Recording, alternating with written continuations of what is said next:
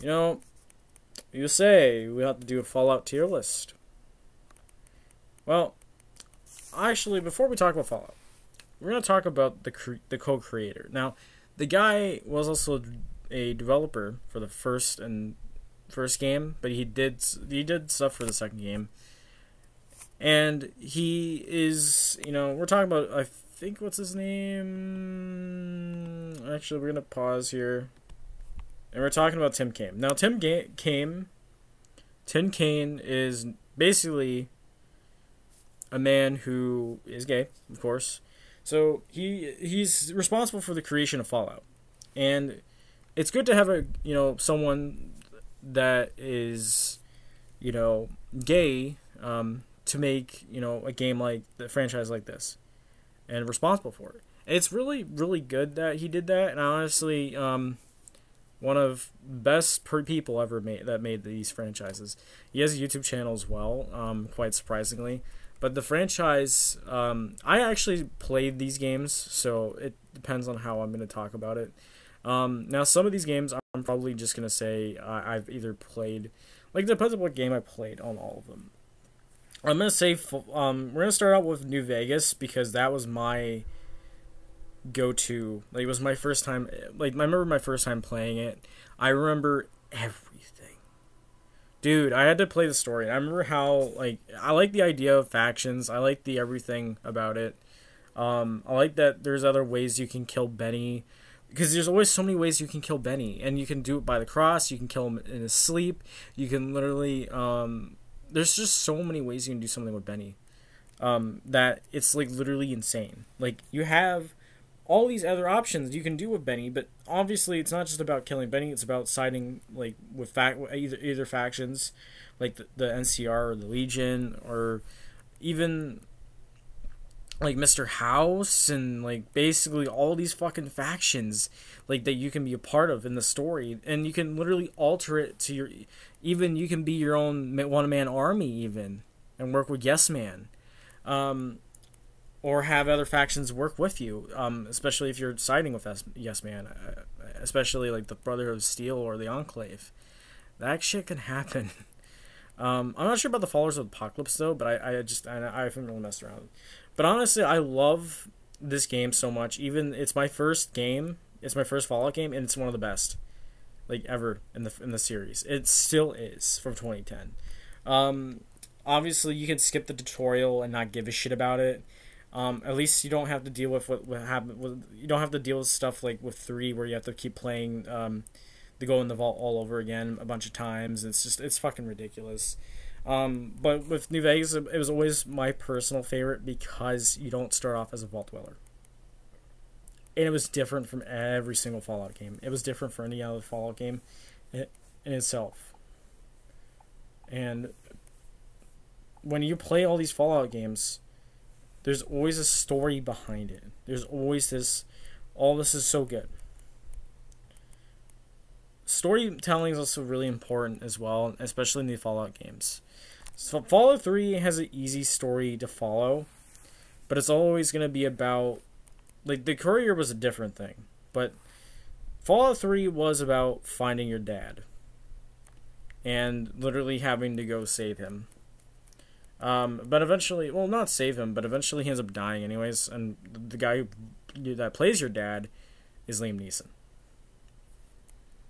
I mean, honestly, it's not the best Fallout game, but it definitely, like, to me, like, it's almost great, like, the story itself, but however, there's things that I don't like about it, and there's things I do. Fallout New Vegas has so many weapon varieties that more than 3. Like, 3 was, like, something, like, the thing about 3 was that you can easily get power armor training. New Vegas, you have to actually, like, do it by basically doing a few certain quests for the Brotherhood of Steel. But there's also, like, literally 2 ways to get power armor training, although it's a lot more difficult than it is for 3, because for 3, it's easy. But the thing is that what I don't like about these 2 games, the only thing I don't like is like, literally you can just instantly put the power armor on, because in the later 2 games, basically you'd be able to do that stuff. I really do like Honest Hearts DLC as well. It definitely goes in my grades. I like this DLC a lot. I like Zion Canyon. I love everything about it. I love Joshua Graham. He's a great fucking character.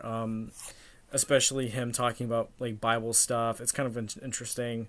Um, he's a very very good man, and unfortunately, what's sad about his backstory is that he got burned like pretty badly, and he managed to survive because he was the Burning Man. And he originally was a legate for the Caesar Legion, and Caesar betrayed him, really, and then he went off on his own stuff, which is kind of been crazy. And then we got all these other like DLCs here, but I mean we can talk about that one. Lonesome Road I do like. It's just it's like it's cool that you can nuke something, but it's like I would put them at almost great. I just like these two DLCs a lot. It's just like for New Vegas because in particular, I find New Vegas's DLCs very enjoyable, especially for me, personally. Like no, I haven't tried the other ones yet, but I'll still have to give them a try.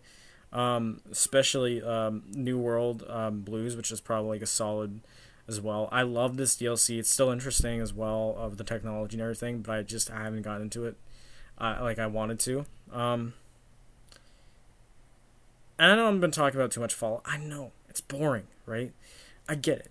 Like, dude, like Fallout 4 is my favorite, one of my favorites as well. The problem with 4 is that I've had issues with it. Like the game would freeze on me at certain times, and it's happened on Xbox. It's bullshit. I'm pretty sure it's better on PC, so I have it on PC. Well, I can play it on PC because I have the Game Pass Ultimate. But like, it's so fucking annoying, and it's like I played it on PS4, and it was actually really good on PS4.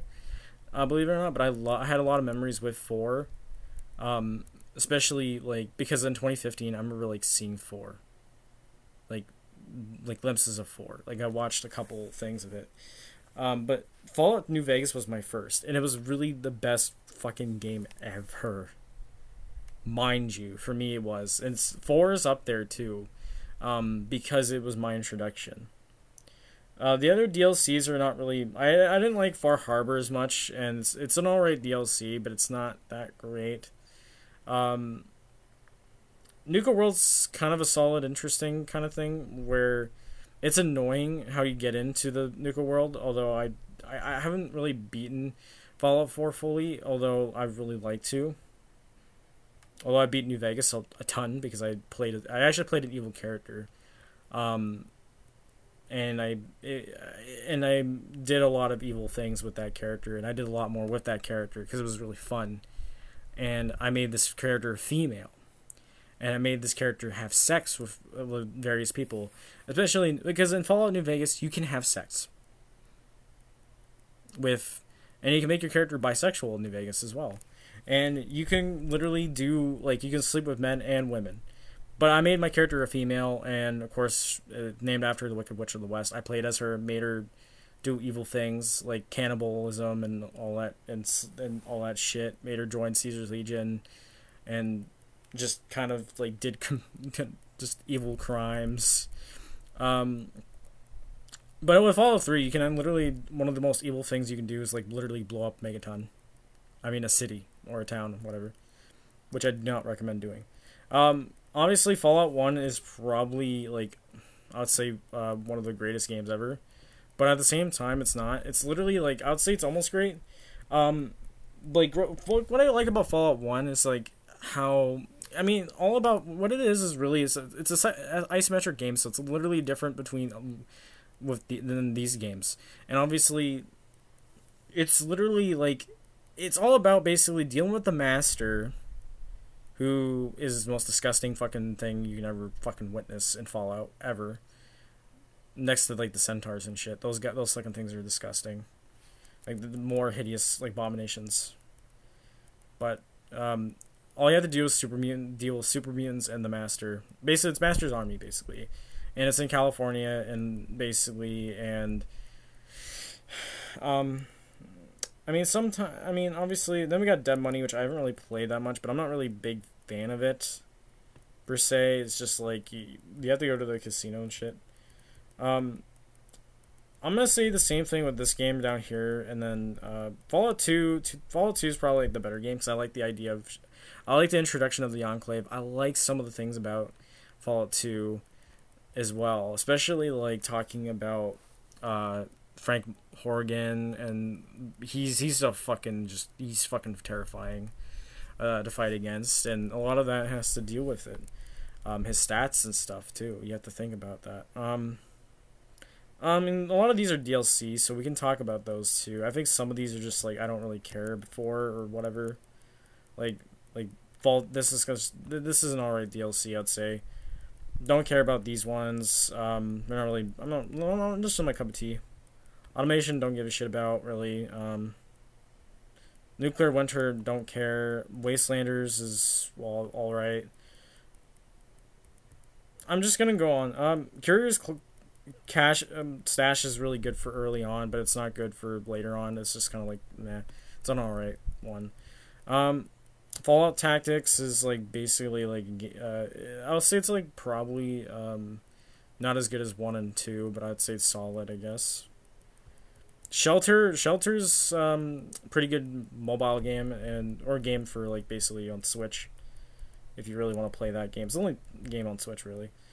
Wild Appalachia is alright. Fallout 76, its story itself is, I guess, easy to follow, but it's also very fucking stupid.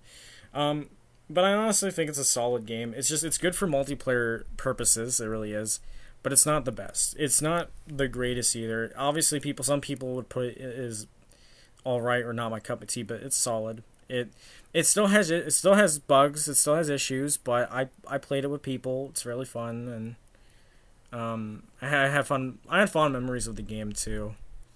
Especially first time playing it, where I got killed by some level, whatever. How I don't remember. I really do like Operation Anchorage DLC as well. I like this from 3, and I'm gonna explain why. This DLC is literally different from anything Fallout related. It's like literally you're playing in a simulation. And then you get the reward of a power armor that doesn't even fucking break or doesn't like lose any durability at all, which is basically a glitch for that said power armor, which is the Wintered Eyes T51B armor. I know I'm talking as fast as I can because I'm trying to. I know I haven't played any of these and stuff, like any of the DLCs stuff, but I just don't care right now.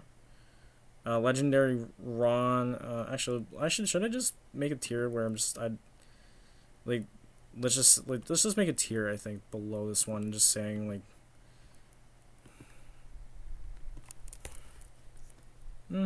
just like just never done or whatever. Like I would say like probably these. I would say never done. Or just like, because the Fallout 76 stuff I just don't care for, like, and Fallout, I did play the Pit once, but I'm not a huge fan of it, although there is 76's version, which I might have to try that. But it's an alright DLC, although it does mention Canada, though, in the DLC. And it involves a child, a baby, or something, I don't know. Point Lookout literally is one of my favorite DLCs. It's really, really good. I like both, but I'm actually gonna put Point Lookout almost great though. But I think Point Lookout, I played this one a couple times. I like it as well, and how interesting. You can kill Desmond, or you can kill that stupid brain guy. The mastermind brain that basically Desmond's arch nemesis. I don't know. I just remember some of the DLCs. Okay, Broken Steel's like the continuation of Fallout 3, although I'm not entirely. Now you can join the Enclave though, even with this DLC, so it's like you can literally do that. But I'm gonna say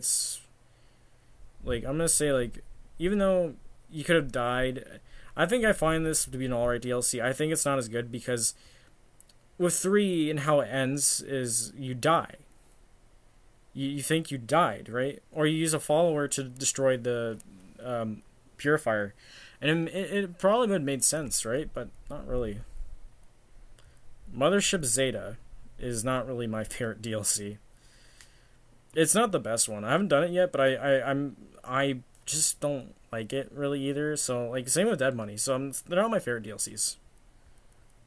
I mean, then there's Gunrunners, which I really like this DLC. It's really useful. because it's without this, you kind of don't have a lot of like weaponry options and stuff like that. But I really love it, and then this one I just don't give a shit about. And that's basically it for the Fallout stuff. And I mean, I talk about DLCs and stuff. I haven't really done much with 76 and DLCs, but there's like at least one or two DLCs I haven't done with New Vegas and 3, but that's about it. Hope you guys enjoy this video, and I'll see you guys for more content.